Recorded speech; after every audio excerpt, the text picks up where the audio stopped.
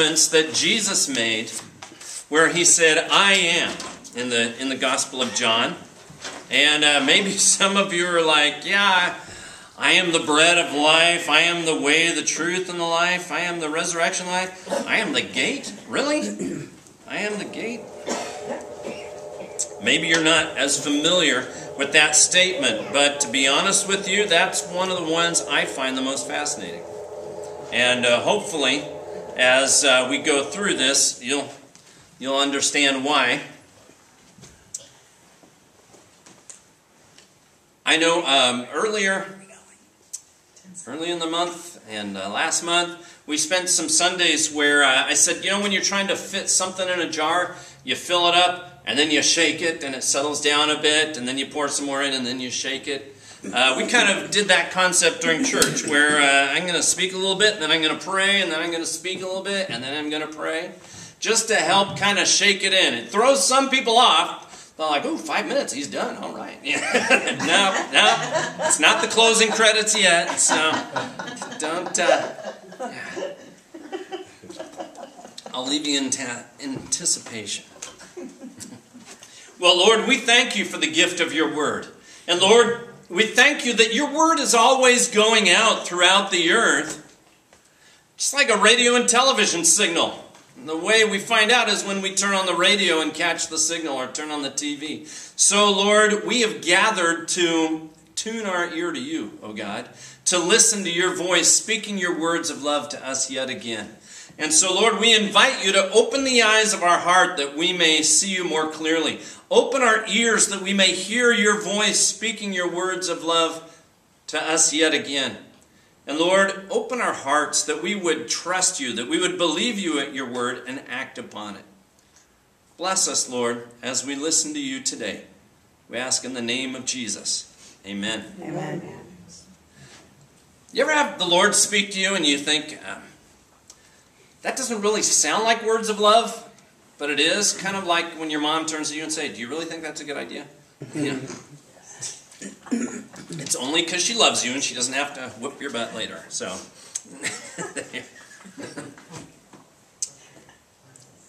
when I was a kid, we used to go to Santa Cruz for vacation a lot. And somebody told me, it's kind of like an old ghost story from Santa Cruz from days gone by. Near the cliffs, there was, I don't know if it was an old hotel or a restaurant, but it was closed down and abandoned. And neighbors started complaining to the police that they heard screams echoing from the building in the middle of the night, even though they didn't see anybody. And they didn't see any lights in there. And so the police checked it out, didn't see anybody, and they left. And then some complained that they saw children sneaking into the building at night and then heard these terrifying screams and never saw the children come out. And the police searched the building but didn't find a trace of anyone. But because these complaints and frightened the neighbors were, they decided to stake it out and see what was going on for themselves. And what they found were kids were going in with skateboards, and they found that the drainage pipes that went from that facility went down through the cliff and dumped out on the beach. And they'd lay on their skateboards and go in pitch black, screaming because they're terrified, and dump out on the beach. So kids went in the building but never came out. I would imagine there were some cops that are like, thank you, Jesus. They had found a secret passage from the top of the cliff to the beach. Jesus almost implies here like he is the secret passage to the presence of God.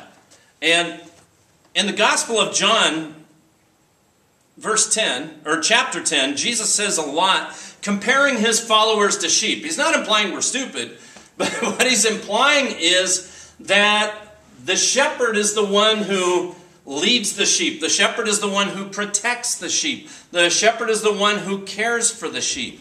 And so he talks about himself as the shepherd and we are the sheep. But then he changes and uses a different kind of illustration. He uses something very different in verses 7 through 9. He says this. Therefore Jesus said again, very truly I tell you, I am the gate for the sheep.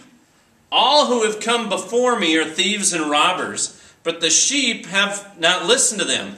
I am the gate. Whoever enters through me will be saved. They will come in and go out and find pasture. So Jesus describes himself as a gateway to the presence of God. And he's not just talking about when we die.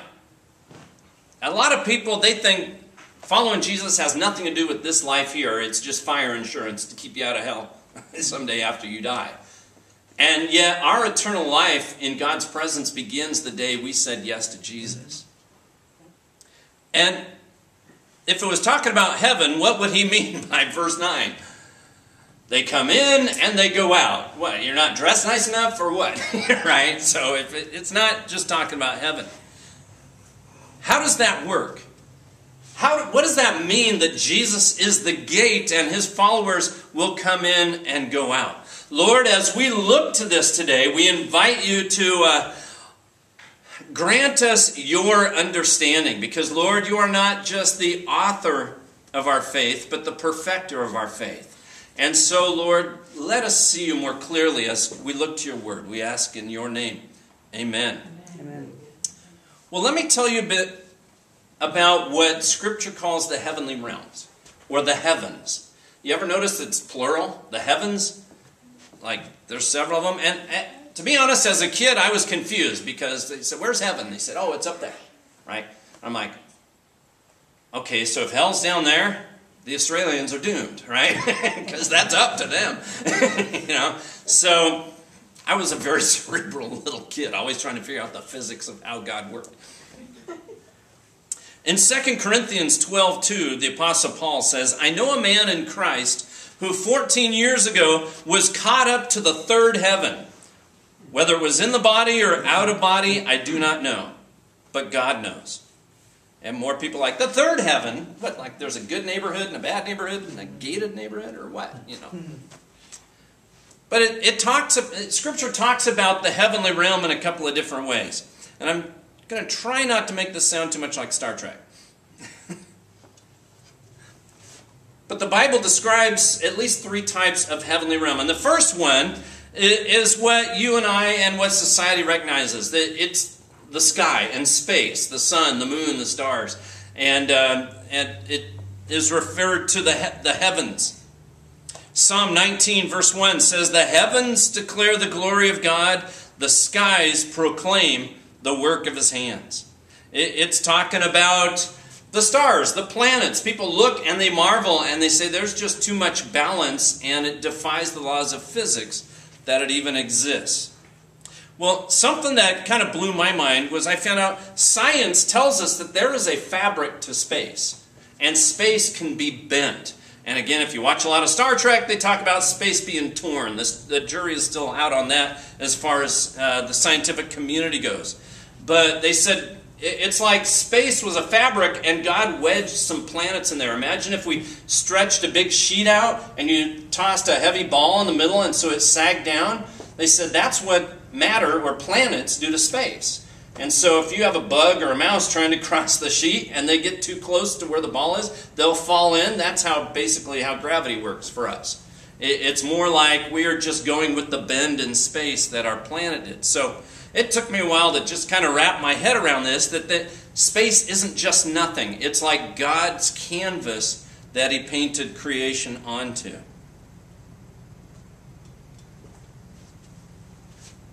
So as a kid, I'd think, so what's on the other side of the fabric, right?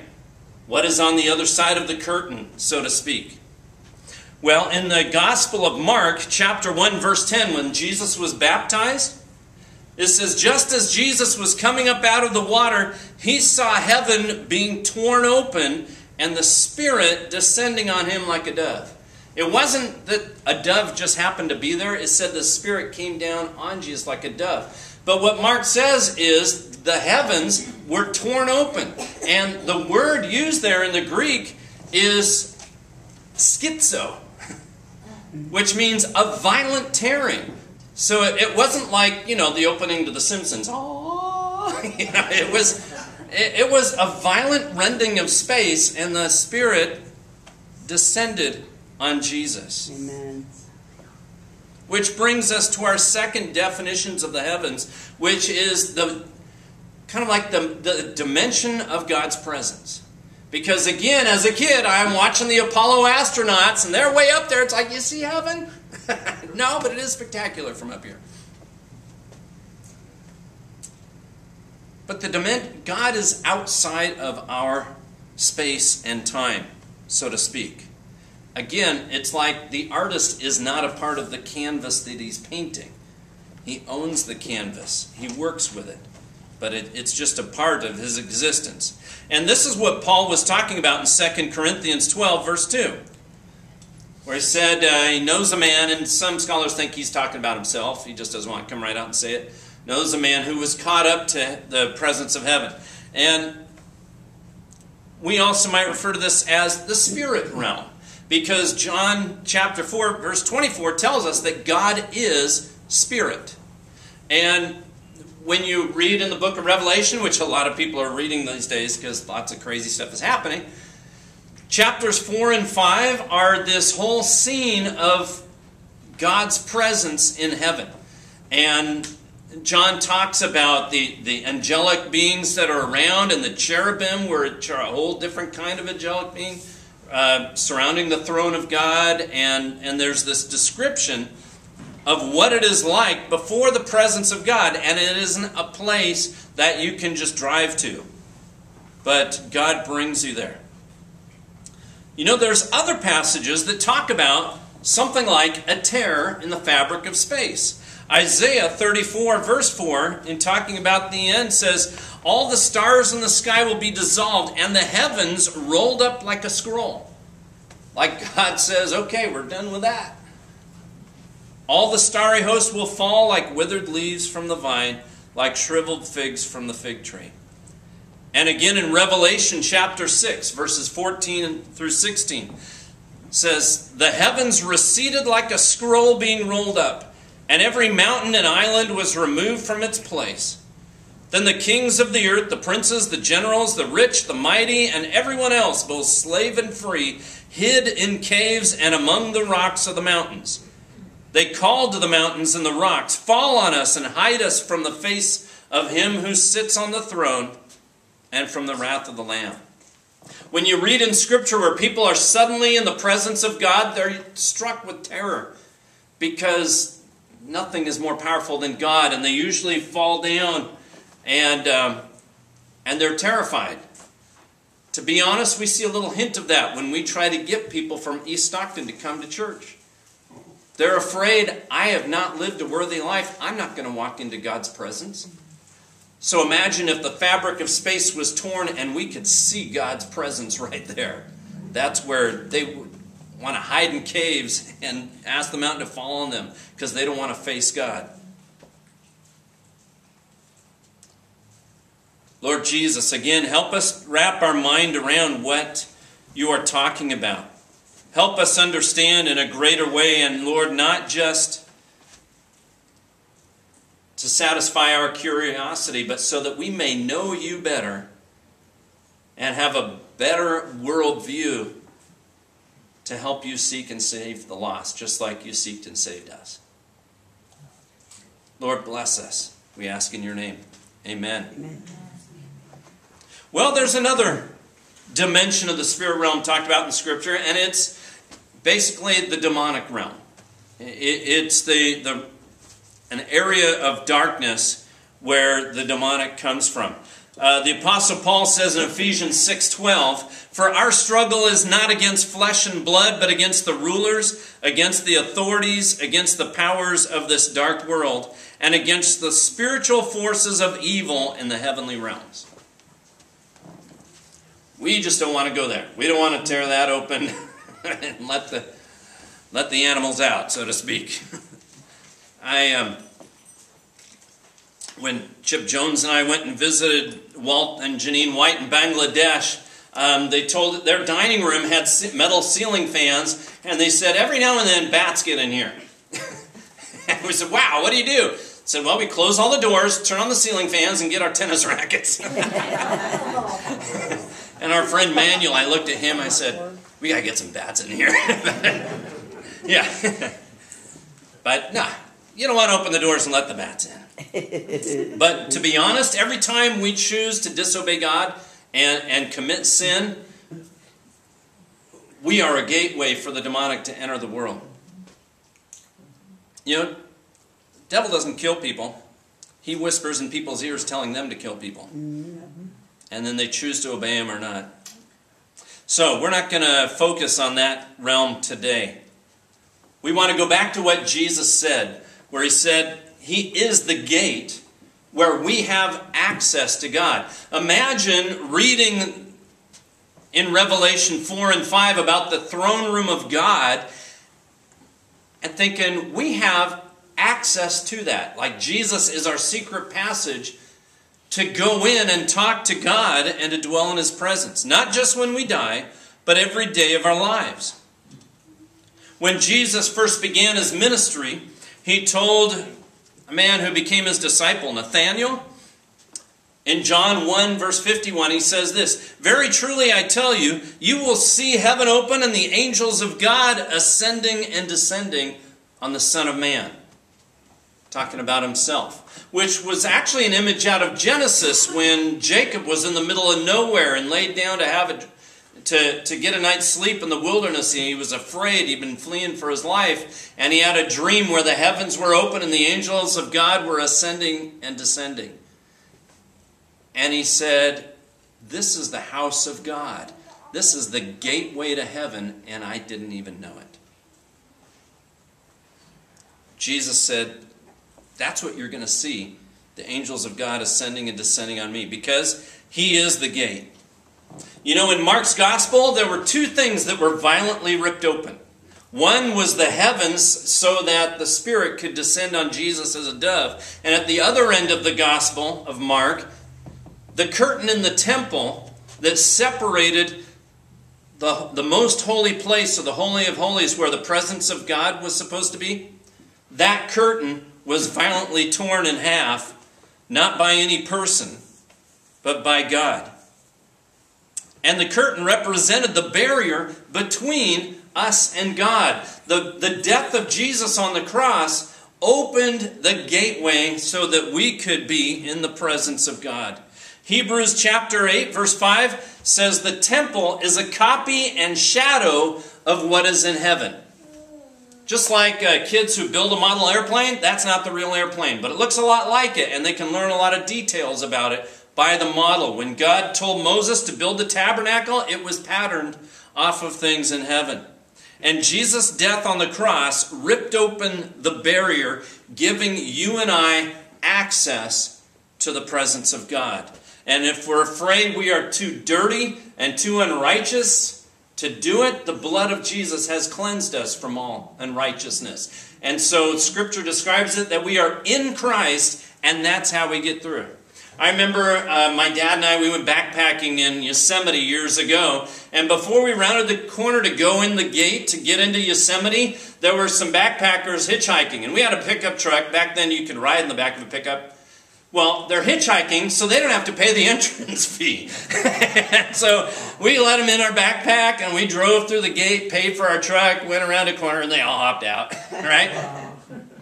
When you are in Christ, he is the gate, and you have access to the presence of God. It's not a scam. He loves you. He provided that way for you. Amen. Again, in Hebrews, that explains a lot about this. Chapter 10, verses 19 through 22 says this. Therefore, brothers and sisters... Scissors? Therefore, brothers and sisters, since we have confidence to enter the most holy place by the blood of Jesus, by a new and living way opened for us through the curtain, that is, his body, and since we have a great priest over the house of God, talking about Jesus, let us draw near to God with a sincere heart and with the full assurance that faith brings, having our hearts sprinkled to cleanse us from a guilty conscience, and having our bodies washed with pure water. Amen. Jesus is the gate that we have access to God.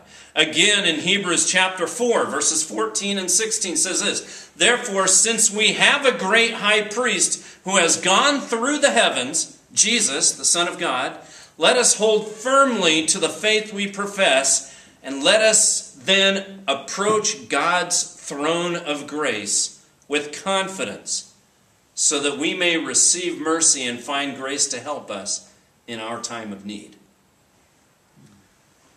You might recognize that. A lot of times I open our time of worship talking about as we approach God's throne of grace in our time of need, we invite Him to pour out His Holy Spirit and do whatever He wants. And the thing is, it's not just about you and I having access and telling the rest of the world, sorry, sucks for you, No.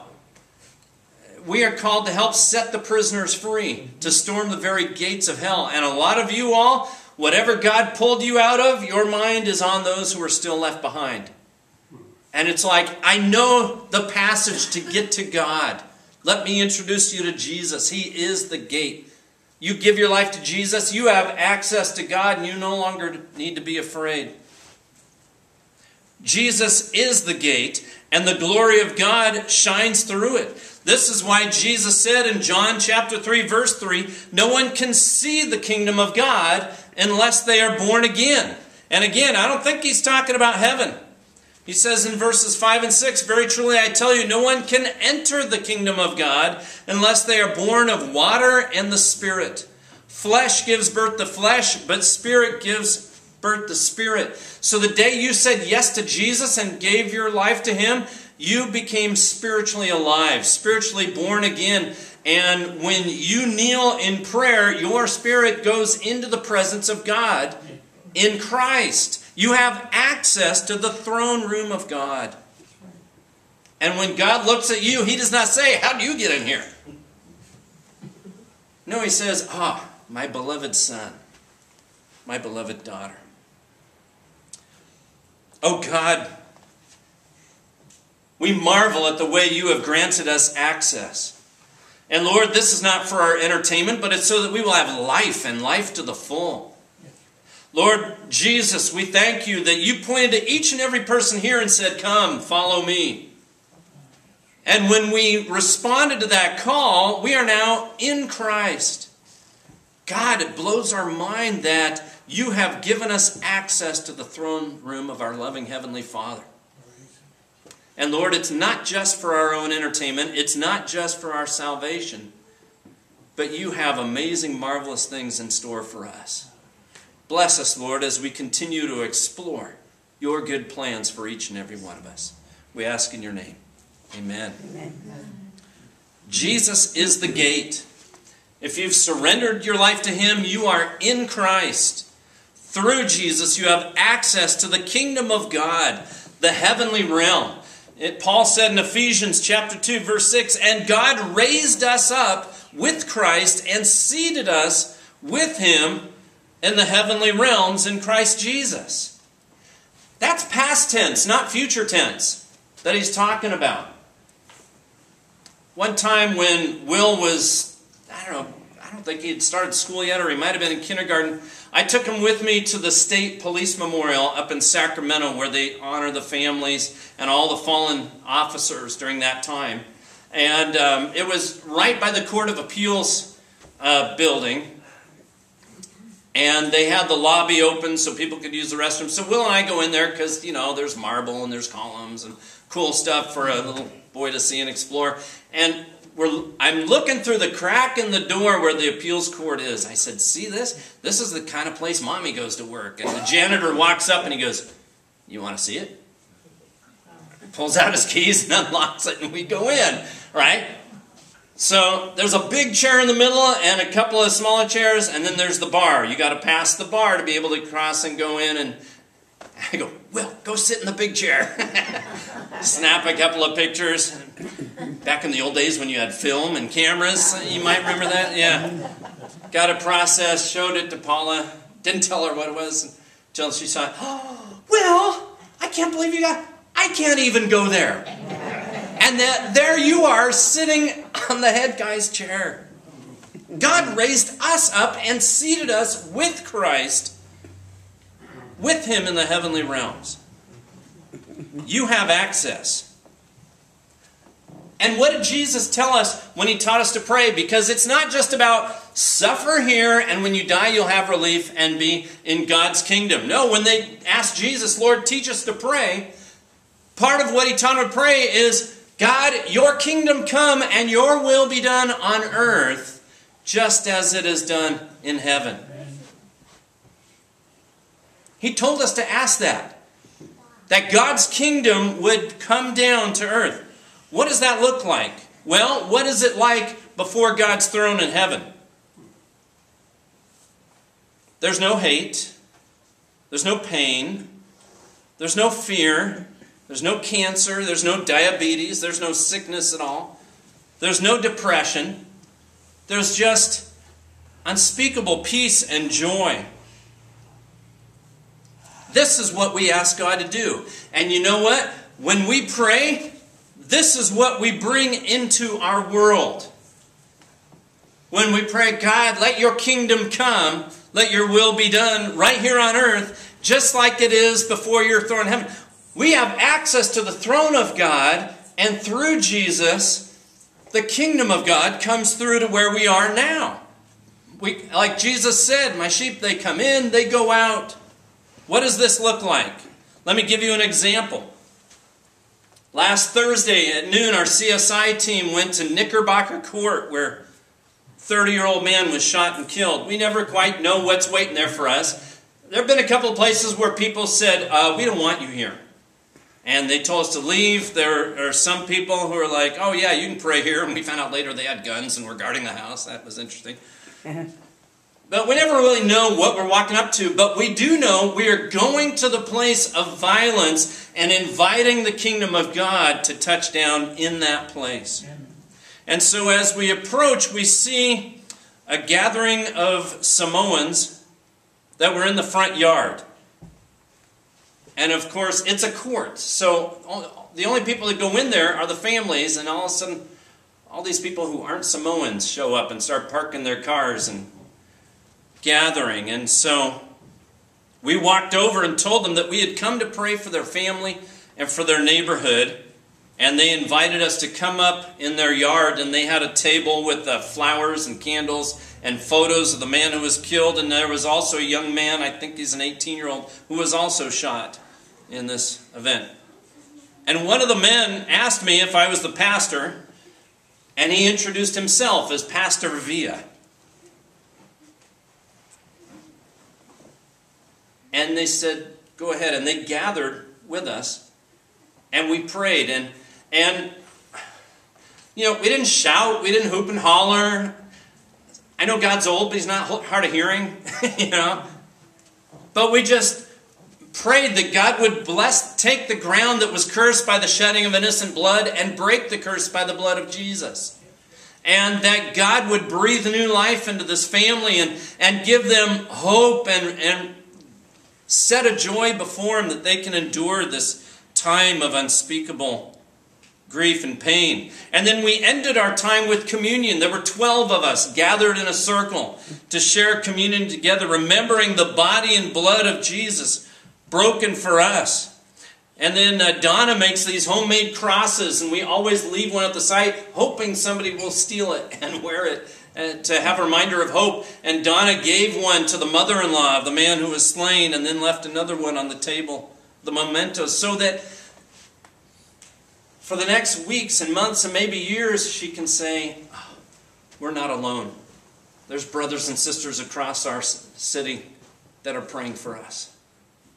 Just as a reminder of hope.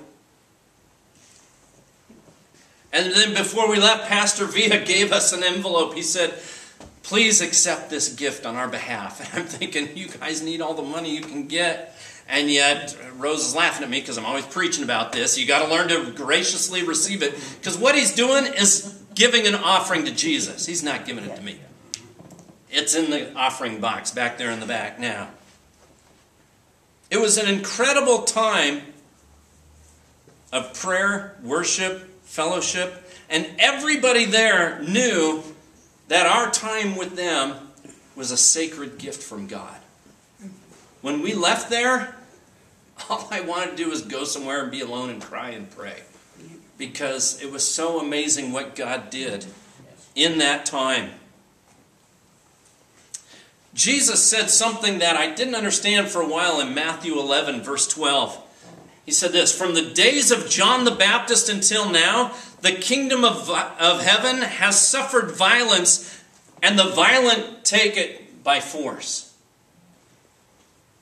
You know what that means? It means we go through the gate, we grab the presence of God and drag it down. We're not going to sit around and wait passively.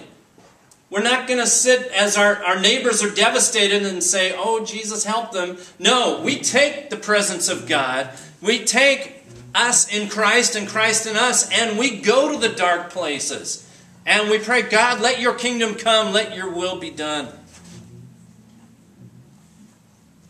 The kingdom of heaven has suffered violence, and the violence take it by force. What does that mean? It means Jesus left the gate open. And we are raiding heaven. We have access to the throne of grace, pulling the kingdom of God through the gate into our world. That's what we do when we pray. And when I say by violence, I mean we're pushing our way. I don't mean we got to shout at God and threaten her. That's human violence. It's different with God. But that's what we do when we pray. That's what we do when we bring the light of Christ into the dark places. We didn't go to that family's home yelling and hollering. We didn't demand anything. But we went to the place of violence and through Jesus pulled the kingdom of God into that front yard. After our time of prayer together, nobody was afraid. They weren't afraid of us and we weren't afraid of them. We were very aware of the love of God in that place, even though we didn't know these people and we'd never met them before. And we shared the same hope that we have found after violence in our own lives. And because everybody there was born again, we could see the kingdom of God right there in Knickerbocker Court, the most unexpected of places. Jesus is the gate.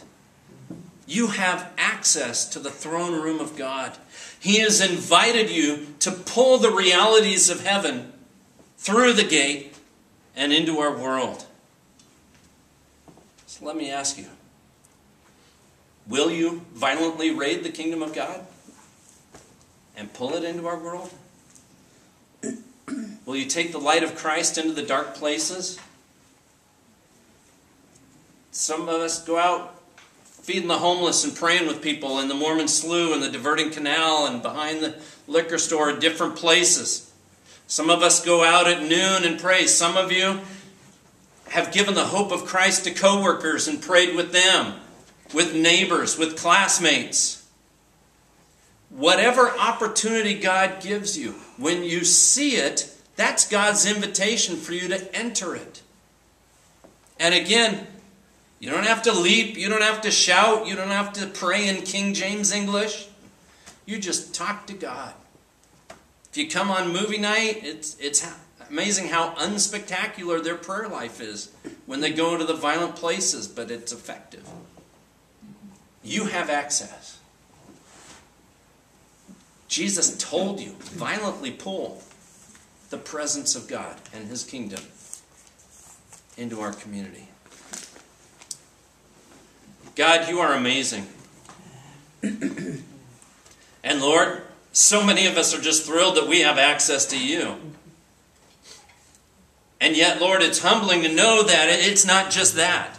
It's not just about us, but it's about others who are still locked behind the gates of hell.